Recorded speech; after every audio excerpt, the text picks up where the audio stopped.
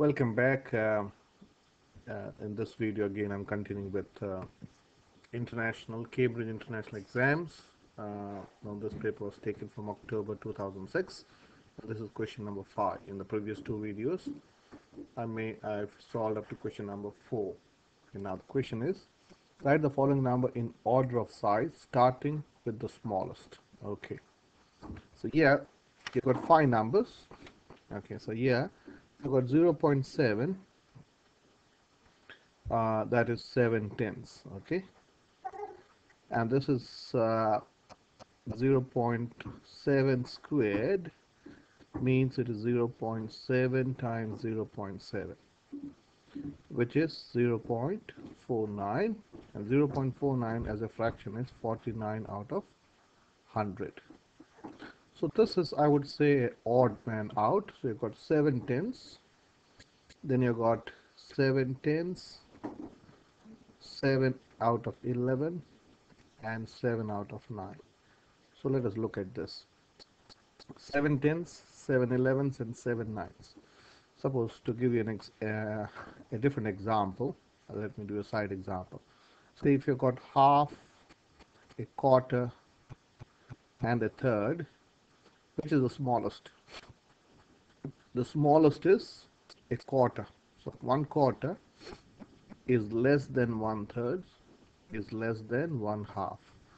Okay, so if you have the top number equal, if the numerators are equal, so this is, if the numerators are equal, the greater the denominator, the smaller the fraction.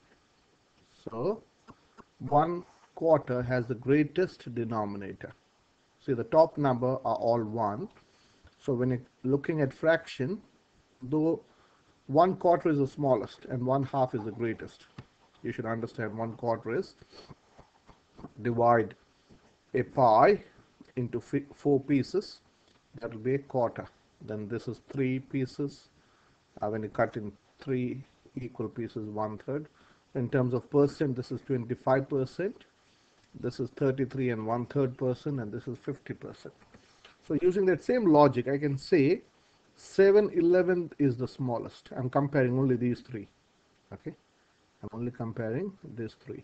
7/11 is the smallest. Then you have 7/10, and then you have 7 out of 9. Okay, we are not allowed to use a calculator. And then this is 49 out of 100. So this is 0.49, and this is 0.49, and this is 0.7.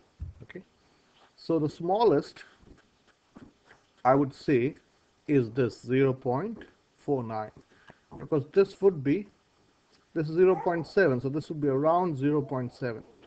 So that will be 0.6 or something. I'll use a calculator to just, so this is all around 0.7. So the smallest is 0.49. So I'll write the answer here. I don't have the space. The smallest is 0.7 squared. Okay. Then the smallest is 7. After that is, you've got 7 out of 11. Okay. Then you've got 7/10. And finally you got 7/9. So this is how you write from the smallest to the largest. Okay. In a school election, John received 220 votes. This was 55% of the total number of votes. So I can say, we can assume like this: let the total number of votes, let the total number of votes be equal to, say, x. Let us do a little bit of algebra. So if they're saying that this is 220 votes is 55%. So what they're saying is 55% of x is 220 votes. Now 55% is 55 out of 100, which is 0.55. So of, I would say, it's good to remember off as time. So this is 0.55 times x. Okay, you could have written, say, instead of x, you could have written v for votes. So let me change that to, let the total number of votes be v. So 55% of v is, so times v is equal to 220. So this is, I'm going to divide this side by 0.55. So it also divide this side by 0.55. Okay, so what happens now? So this and this gets cancelled. Let me change color. So this and this gets cancelled. So you got v is equal to 220 divided by 0.55. Now 0.5, when you want to change the decimal into fractions, so this can be written as 220 times 100 over 55. Now how did this happen? To explain that, this is 220 divided by 0.55, and this is 220 divided by 55 out of 100. So that is 220. I've explained this in the previous video. When you change the division into multiplication, you swap the number over, that is 100 over 55. So what happens is, this goes up and this comes down. And that's what happened. That's how I wrote. From here you can understand this. Now I'm going to divide 55 and 100. Okay.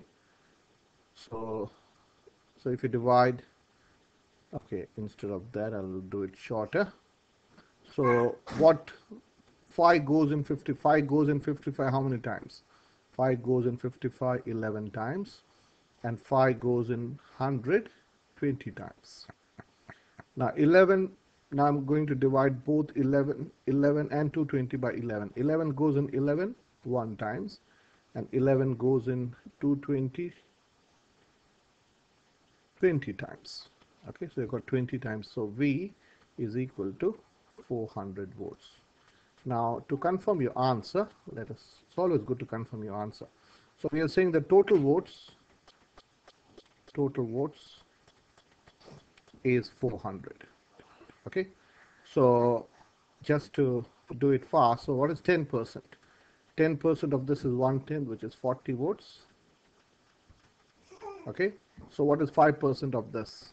5% is half of this, which is 20 volts. Okay, now what is 50%? 50% is half of this, which is 200 volts. So, and 5% is 20 volts.